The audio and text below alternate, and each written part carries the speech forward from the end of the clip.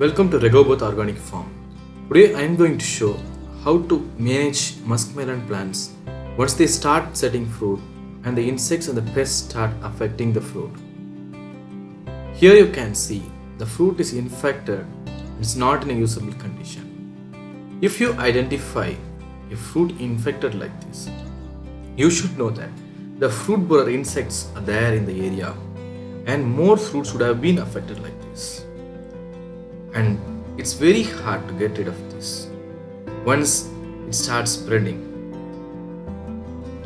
This infected fruit should be removed and buried under the soil. The fruit fly is a serious threat to the farmers. The female flies pierce the skin of the fruit and lay at least 700 eggs at a time. Not only the fruits, it also affects the vegetables such as chili, pepper, tomatoes, brinjal, and okra. The only solution is to combine all forms of fruit fly trapping methods to reduce and control the fruit fly population in the orchard. In this video, we will look at the different types of fruit traps hanging in the orchard. The chemical used in the fruit trap is methyl eugenol and it smells like a female fly.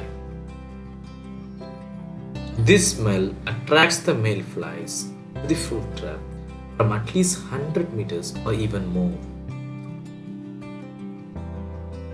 The chemical inside the trap kills the male fly and they will not be able to mate. And without mating, the female flies will not be able to lay eggs.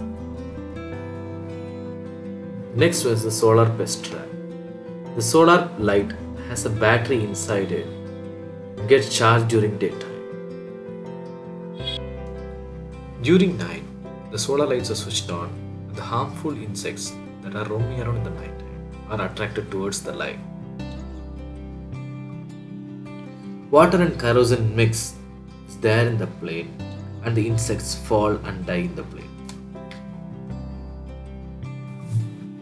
Next is the magic sticker chromatic trap.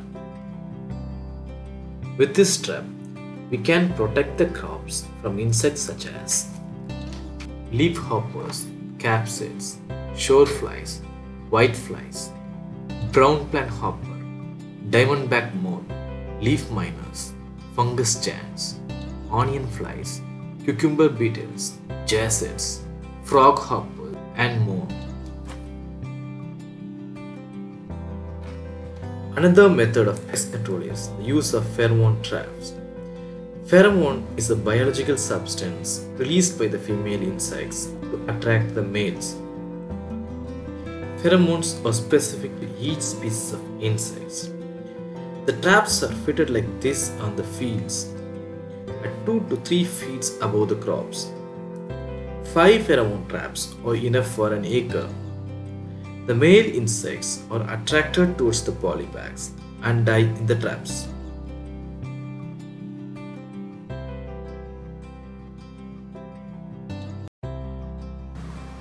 Thank you for watching this video. If you like this video, subscribe my channel and share the video in social media.